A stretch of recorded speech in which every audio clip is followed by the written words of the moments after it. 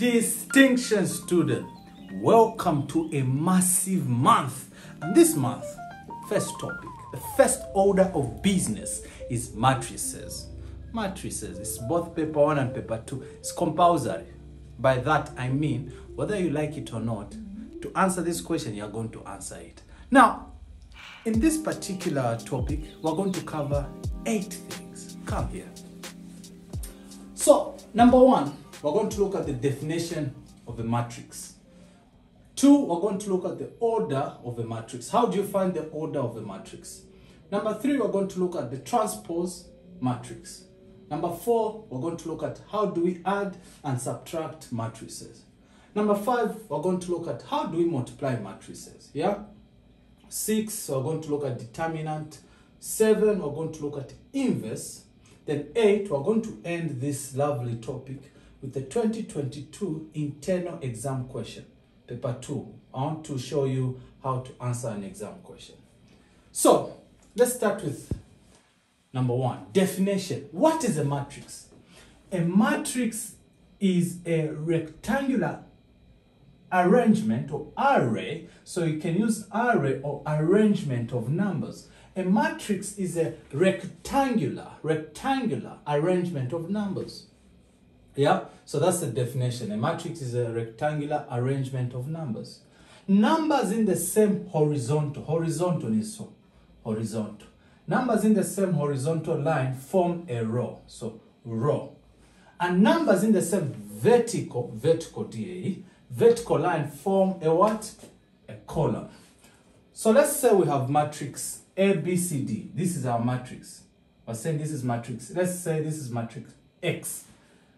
How many rows do you see? So A, B, E. A, B is known as your row. C, D is also known as your row. Now, what's the column? We've said vertical. So AC is a column, and also BD is a what? Column. So that's the definition. And let's move on to now the order of a matrix. Distinction student, we move on to component 2, your subtopic, order of a matrix. So the number of rows of a matrix followed by the number of columns gives you the order of the matrix. So it's row and column. So example, find the order of, we have 5, -1, 2, 2. So the first thing you need to ask yourself is how many rows do you see? There are 2. We have this one and that one. So this is a 2 by, how many columns? 2.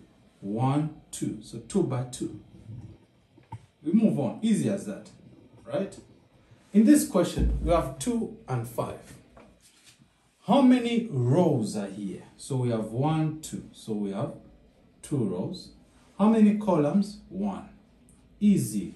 You start with the row, end with the column. We have this component. How many rows are here? There are 2. There's 1, there's 2. Isn't it? So 2 by how many columns? 3. 1, 2, 3. So 3. So that's how you find the order of a matrix. Easy as that. We go to transpose. Yeah, transpose. This is paper 1. So the transpose of any matrix, if it's singular, it's matrix. If there are more than 2, it's matrices. Yeah, not paripos. Why on matrices? But ni moz. Yeah, don't do that.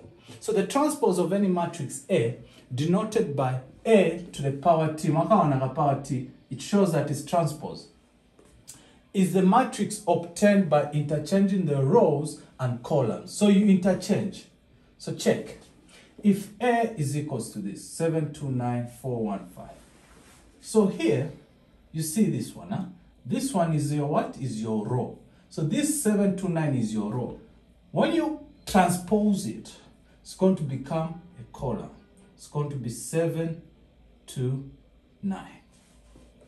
When you transpose it. So in simple terms, you're changing a row to become a column. Check this, 415. It's a what? A row. Transpose it, comes a column, 415. Easy, easy, easy. This one, B, 5, 4. When we transpose matrix B, this is a row. I'm going to change this row to become a column. So it will be just 5 and 4. Easy, friends, easy. This is 1 mark, paper 1. Yeah. Let's now move on to addition and subtraction.